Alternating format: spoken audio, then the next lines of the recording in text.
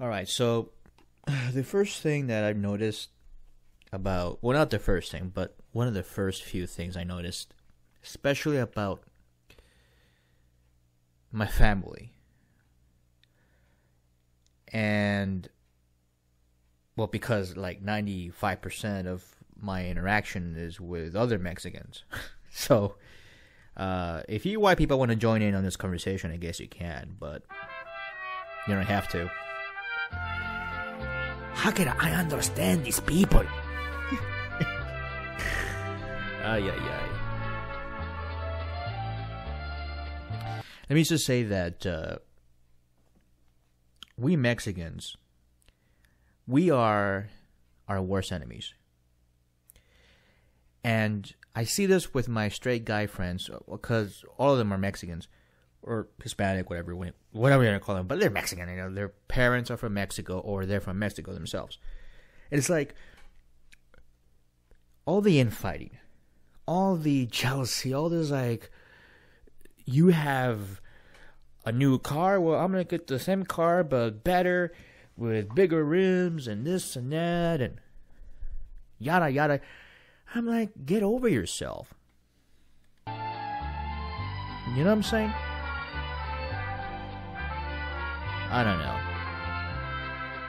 And when we had this whole immigration debate,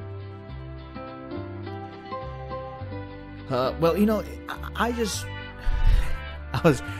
was watching Punivision the other day, Univision, with my father, and it's like, you know, they talk about immigration like this is something that is owed to us, and well, I mean to us as in like Mexicans, you know, whatever. But I'm not an immigrant, but I would say that it is not something that is owed to Mexicans or those who are from Mexico or Hispanics or whatever, but it is something that I think that you earned, right?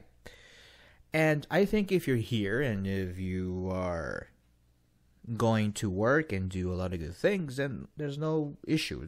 You should stay.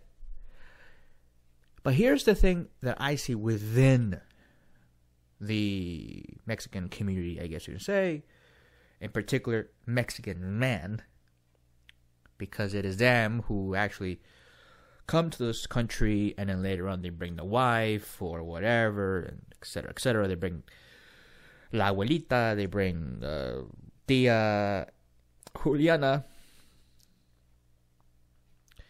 to the United States for a new life. I don't know. And it seems to me that of all the immigrant groups that have come to this country, you know, you have the Irish, you have the fucking Italians, you have even the Cubans. I mean, those are different people from Mexicans. People say, oh, well, Cubans, Puerto Ricans, Nicaraguans, Brazilians, oh, they're Hispanic. No. It's not the same. I mean, you may call it Hispanic, but it's not. And what it is what I see is that there's just too much infighting going on. With other immigrant groups, look at the Jewish people, the Jewish immigrant groups that came to this country. They fucking supported each other. And just the other day, I was at Ranch Market. And they were like waiting in line, you know. Wow, this line is so big. There's a lot of people at the meat shop, at the carniceria. Carne what, Jose? Carne what? Carniceria, which is the meat side of the market. And there was just like a lot of people there, and I was like, fuck this, I'm not gonna spend my time here just standing around like looking like a fool. I'm gonna go to the beer section and find some beer. And then all of a sudden I heard you screaming. Like, I turned my back and I went to the beer section, and I heard you screaming coming out of the meat section. And it was these people in front of the, you know, where the display, you know, where they have all the meat displayed, or the weird thing. You know, there's a section for meat, Mexican preparations. There's like all these weird meat that nobody like really looks at. Only like your Mexican grandma. You're like pig's feet and pig stomach and beef stomach and guts and all these the organs of the animal, the parts that you should need. And then they have the chicharrones, and they have these weird cheeses that that section. There was this fight between these two. It was two at the beginning, then and 5 towards the end. 5 Mexicans, 2 chicks and 3 guys. They were going at it because somebody cut in front of them. And that's just an example. That's just recent. And there was, I could go on and on about other things that I have witnessed as a Mexican within my people. La raza. Hey, la raza, it's corrupt. Corrupt. The Mexican government is corrupt. FIFA is corrupt. Oh, man, we complain about corruption all the time. FIFA is corrupt. The Mexican League is corrupt. Univision corrupt. That's true, actually. FIFA is corrupt. And then we see the infighting with just general infighting. I see people getting jealous because somebody got a... Here's what I see within my family, and we're all Mexicans. This is what I see. And there are a few of my relatives who are not legal. They are undocumented or illegal, whatever you want to call it. But they don't have papers. No tengo papeles. Ay. And they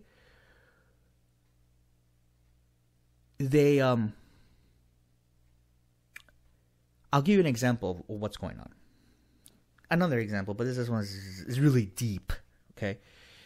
It's really deep. They brought over my relatives, I think 2 or 3 guys from Mexico. I don't know if legally or illegally, I don't know. I think one of them has a visa, I don't know what it is. So they came over, and there were these other relatives of mine who are here, right? And there's no fight about who's legal or not. It doesn't really matter. It's just that if you're legal, if you are documented, there's no problem. It's a lot easier to get a job. So there's this Llanteria, which is a tire place. I don't know what it's called. Llanteria de los Güeyes. Something like that. I don't know. I forgot the name of it. And they were going to arrange for these 3 guys to get jobs there. But the problem was that the assistant manager, it's like another Hank Hill, but Mexican style. I sell tires and tires accessories. He was there, and he was going to lose his job over this. Something was going on that it was either these 3 guys or that guy. And so they just axed him. And the reason why he got axed is because, here's the reason. Because he just bought a house. You get that? He bought a bigger house. He had one of those fucking houses that we have here in Phoenix that are made of carton. They're made of cardboard. No, it's not like a real... It's not like he was homeless or anything, like one of those cardboard boxes. No, there are houses here that are made of cardboard. They're just cheap. They easily basically become run down. And you can see wear and tear. That house that he used to live on, it was pathetic. The doors were coming off. There were no stairs to the front door, so you had to kind of make this huge leap into the fucking front door. It was just ridiculous. Yeah. It's like you had to jump over this moat to get into the front door. It was fucking ridiculous. So that guy, he bought a new house. It's actually well constructed, made of wood, and it was bigger. It was a bigger house. And so my relatives, who shall remain nameless, by the way, because I think they listen to the show, have indeed taken his job away at the Llanteria because he's making too much money and because he has a new home. And they're jealous of that. So my relative that got fired, he had to go get another job. So he got another job at his warehouse. And so there he is at the warehouse, yada, yada, yada. And somebody calls into the warehouse 2 weeks after my relative gets a job there. Somebody from my family calls in and says that guy has been smoking pot. He does crystal meth. And so he almost lost his job there again. Like they're just like after this guy because he has a bigger house. It's not even that big. It's only 3 bedrooms. And I've been to that house. My house is bigger than his. And then, that's one of the things that's going on with my family. Then, there's other... Oh, man, I can give you so many other examples of what's going on between Mexicans. How we treat each other like crap. How when we see somebody have something like a nice thing, like a nice car or a nice bike. Even bikes. They fight over bikes. It's crazy. My people. Crazy.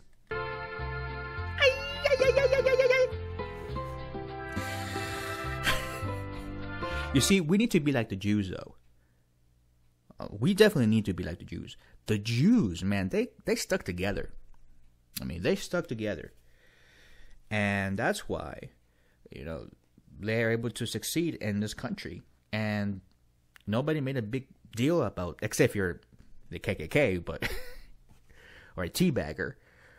But if you want to succeed in this country, it's not, how people, it was hard work. No, it's not. That's part of it. But also, it is who you know, connections, networking, getting help from others to finding that job that you will work hard at. And so that's the other issue. We are horrible at communicating. We Mexicans, we take everything sarcastically, not seriously. When it comes to being serious, when we have to be serious, it's business and whatever. We don't really take anything seriously, even if it's like our payroll or our livelihood is on the line. But then when the shit hits the fan and we start fighting, and then it's all over. It's too late. And the thing that I see, I mean, I'll just give you 2 examples. I'll give you another one if you want, but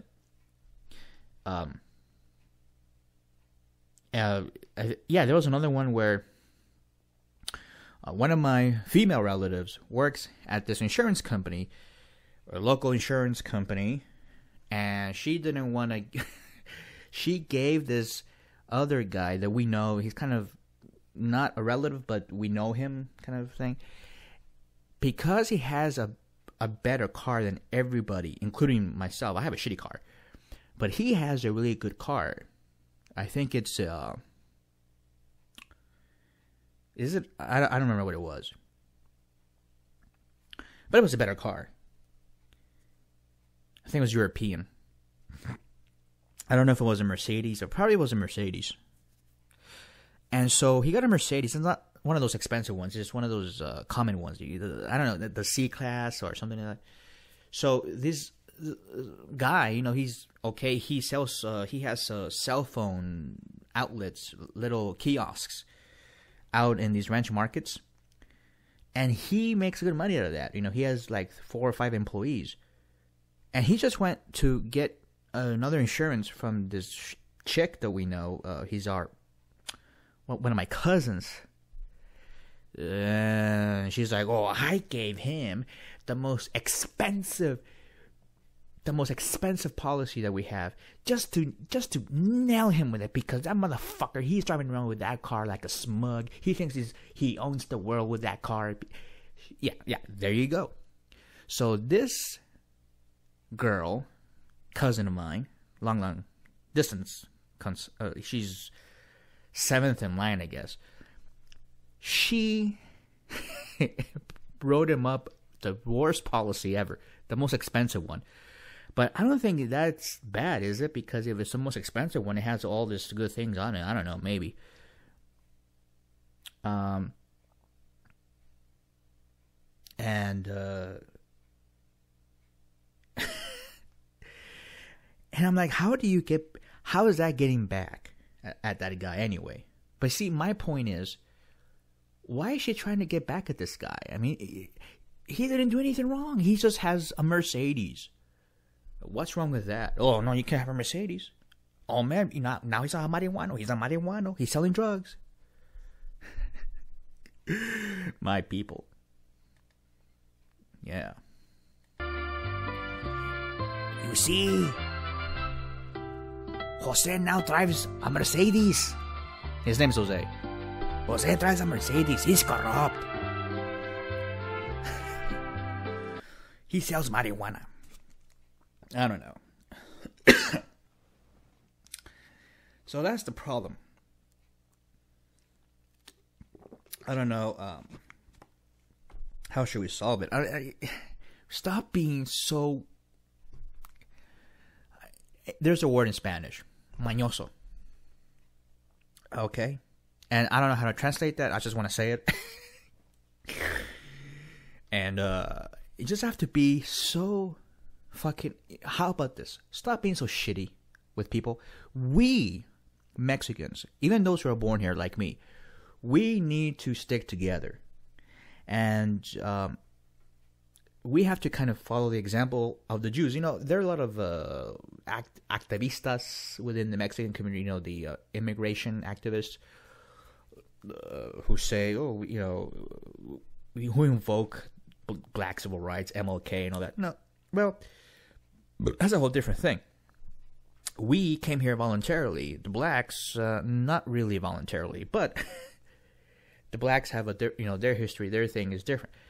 Our thing is that we can contribute a lot to our society, but if we start to destroy each other mentally, physically, and damage property and all that, and I seen that. I seen one guy a while ago he took out a Ford Focus.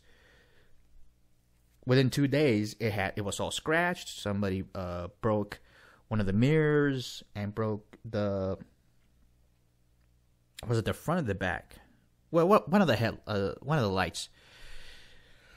And because he has a good car, it's a brand new car. So for Focus, I mean, it's not like a fucking Lambo or anything. Oh, but it's a brand new car. It's a brand new car, Jose. Must be doing marijuana. How come they think that every time somebody gets a new car, he's selling MJ? What is that about? I don't know. My people are weird. We're not consistent also. I mean, that's another part. That we have several issues. I mean, here's what I find funny about white supremacists. When I heard about this Steve Scalise, what's his name? Steve Scalise, I don't know what his name. That guy from the Republican Congress. Steve Scalise, there you go. That guy. Well, he was caught talking to a white supremacist group like 10 years ago. And, well, that group says, well, white people were this and white people were so great. I'm like, I mean, that's a true racist organization, isn't it? When you say that, you know what a racist is? A racist is somebody that thinks their race is better. I'm not a racist because I don't believe that my race is better at all. My race is pretty fucked up in many ways. And what I'm saying is we need to fix it. We need to stop being so jealous of each other. Stop competing against each other. We need to get together, work together, support each other. You know, if somebody needs a job, find him a job or help him out until we get a job for him. That's how it should be. We need to be like the Jews. I mean, look at the Jewish people. They support each other all the time. They give each other jobs. They network. And we can't stand each other. We Mexicans, we just I don't know what's wrong. Mexican man. What's wrong with my people? I want to understand my people.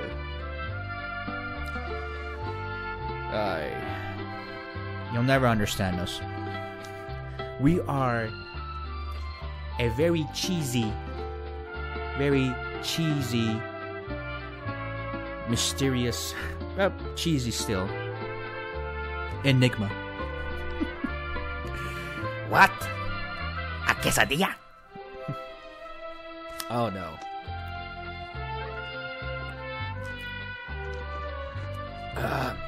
Yes.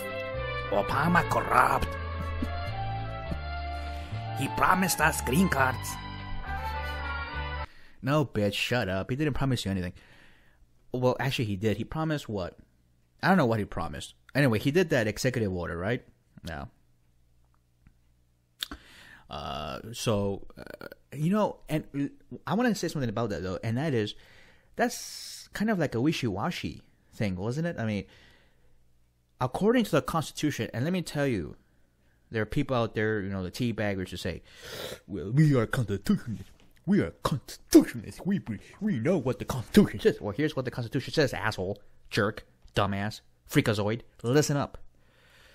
In the Constitution, it says clearly that the president has the power to give pardons to anybody who has committed an offense against the United States. That's what it says there in the Constitution. But what we have here, though, and here's the tricky part, is not really a pardon, is it? Because it's like a temporary thing. Like, okay, the next president has to sign it into, not sign it into law, but it has to continue the executive order of not really pardoning you, but not persecuting you. See, the way they should have been is, you go in front of an immigration judge. The immigration judge says, yes, you're here legally, and orders a deportation. But the Department of Justice comes in and says, no, the president has given you a pardon, and and the deportation order is no longer. We're not going to enforce that. Your pardon, and now you can get a green card. That's how it should have happened.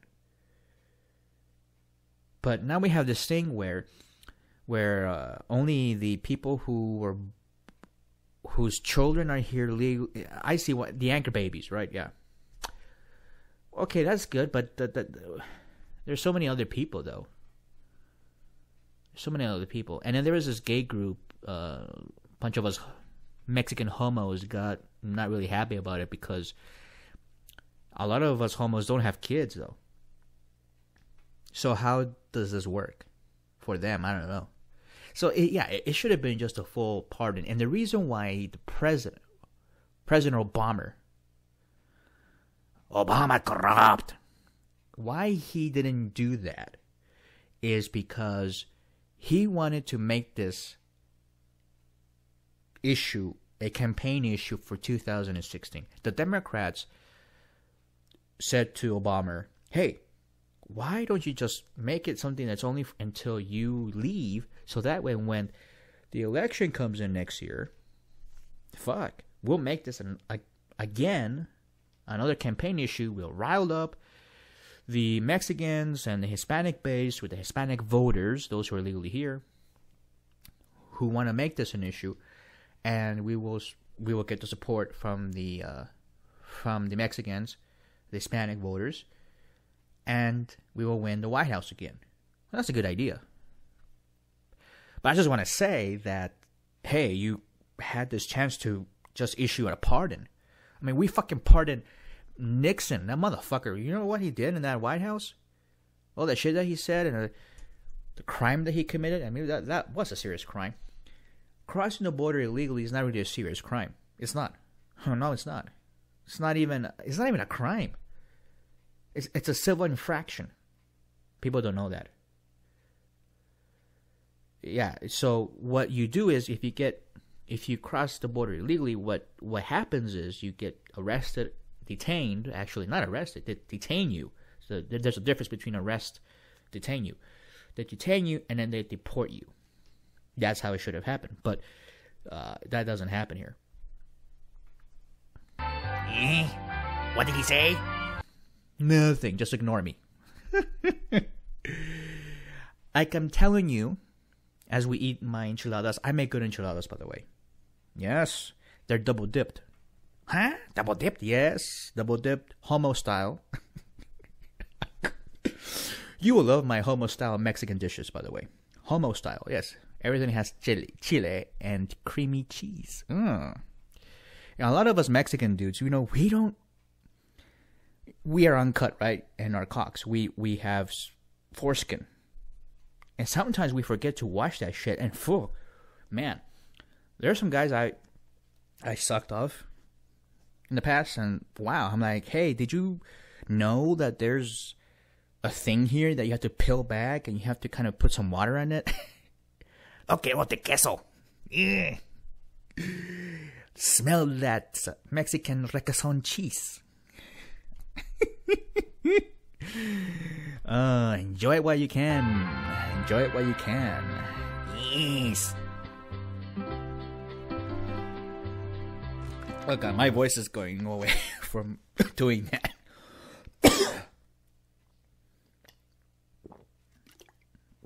Fucking shit. Anyway. What's wrong with your voice? It's all that cum I had. Oh, yeah. I remember. Remember? I remember. We sucked my dick. And we Mexicans, we're perverted. See, that's another thing, too. Another issue. We think too much with our dicks, man. I mean, there are times where we have to settle down and, business. When we sit down and do business, whether it's politics or immigration, or we start thinking with our dicks. I was not at a rally, but I was looking at one, and man, there was this guy hitting on this chick, and then I don't know, he was weird. They were having a protest, like a rally kind of thing, for immigrants before Obama did the executive order, and everybody was with candles and stuff, and then some of these guys were there like looking at chicks and grabbing their dicks, and then one of them looked at me. He's like, "Hey, you want to come over and suck my dick?" I'm like, "What the?" Hey, look, I have nothing against that. I will, if I really couldn't see him in the dark, but if he was kind of okay looking, I would. I just need a few beers and call it an evening, I guess. Fine. Like to enjoy a beer and a blowjob. My people.